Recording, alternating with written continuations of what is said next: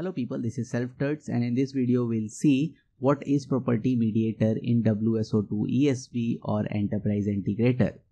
So during the WSO2 development, we will need multiple properties that we need to set in our flow, and then later on we'll access those properties and take some decision. Like in the previous video of log mediator, we have used log mediator get property function to access a property and then log it. So in the full flow, we'll define multiple properties, we'll log it, we'll use it, and we'll do many things with those properties. So in this video, we'll see what is property mediator.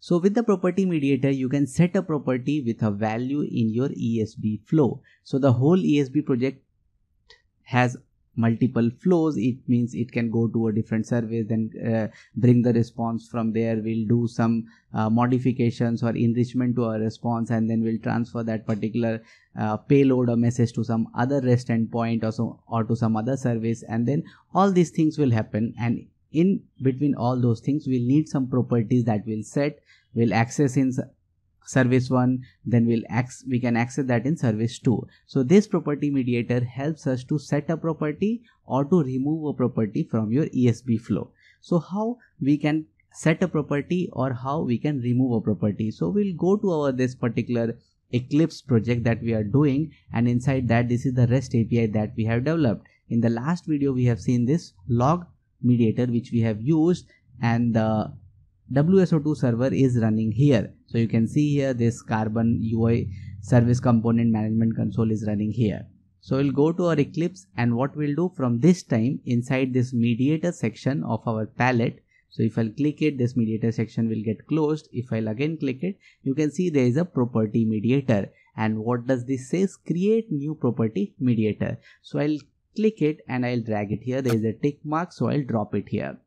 Now what I'll do, I'll set a particular property name. So I'll say what is the name of project. So I'll say name of project. So name of the project is the property that I'll create. So this is just a label that I have written, name of project. I'll double click it, and this will allow me to change the properties or behavior of this property mediator. So there are different options. We'll see one by one. Now, if you want to set the property, you can use the existing properties that are present here. So there are different properties like error code, error detail. If you want to use these properties, then you can either set or remove. So suppose I want to remove this message ID. So what I'll do, I'll select it and I'll set this to set as remove. So what it will do, it will remove this particular message ID from my ESB flow. But what we are interested in setting a property. So what I'll do, I'll go here and I'll select what? I will select new property, which means I want to create a new property, and the name of this property, so it is given here, new property name. So the name of this property will be what? Name of project. So I'll type name of project. So this is the property name that I'm giving it. Now I want to set it. I don't want to remove it. So I'll say set. I'll click here, and on setting it will give me different options. So now the value type is either literal or expression. So either you can use expression to extract property from the ESB flow, like using get property, which we have used in log mediator. So you can write an expression that is valid in WSO2 ESB, and then you can set the value of this name of project by using this particular expression.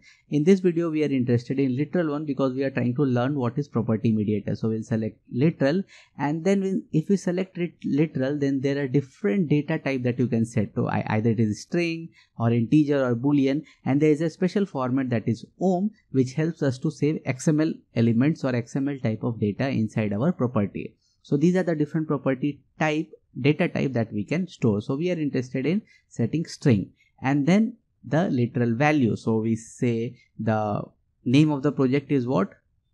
Self.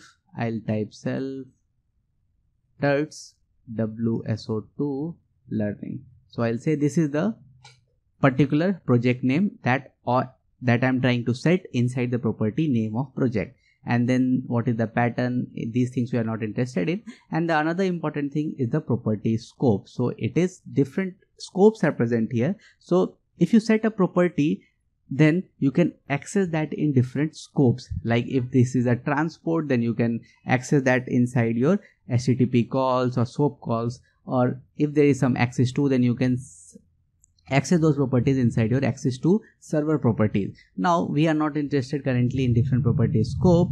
The default scope is what Synapse, which is available everywhere. So if we set this particular property scope to Synapse, then this particular property, that is name of project, will be accessible everywhere. So what I have done, I have set this property. Now I have set this property. Now I want to print or I want to log this property. Now I'll say you that where this particular property mediator is helpful. Now suppose you are sending a REST API request in which there is a dynamic user ID that we accept. So our resource is something user and then the user ID. So in each request, user can send a different user ID. So what this property mediator will do, this will write this as user name of the user, and then we can access it through expression using get property URI.var and then the user ID, which we'll see later on in videos when we create our REST API. I'm just trying to show you that how we can use it. So currently we are interested, or we have set only the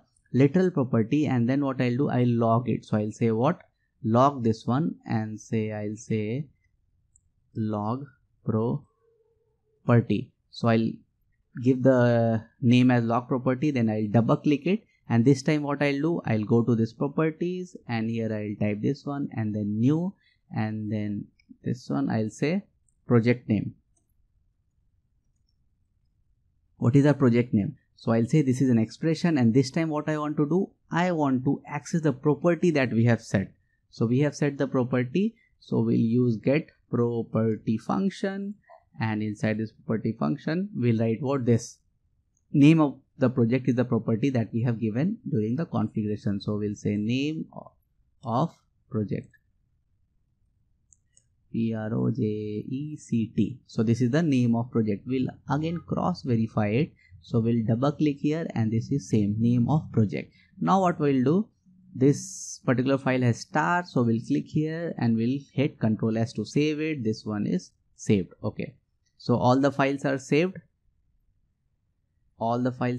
And now what I'll do, I'll go to this server section. We have done all these things, how to set up the server and how to deploy or redeploy or how to connect it to WSO2 instance. So if you don't know, then you need to follow my previous videos. So I'll redeploy it. Again, redeploying, you can see here there's a carbon authentication, and then it will deploy it, and it says application manager successfully deployed carbon application. These things we have seen in previous videos. Now what I'll do, I'll hit the request using our postman. So I'll open postman, and this is the REST URL which we have created, or the REST resource which is present in, which we have created in our WSO2, and I'll hit send.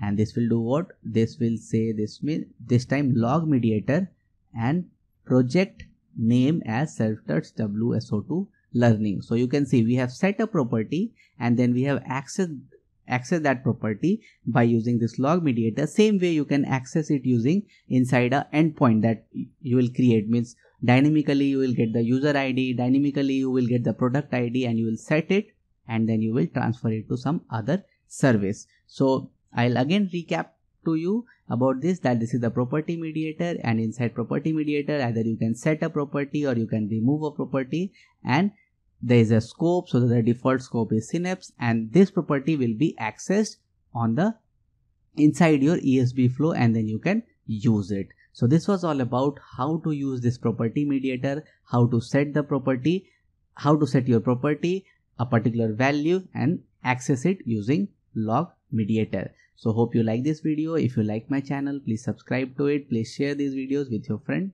and thank you.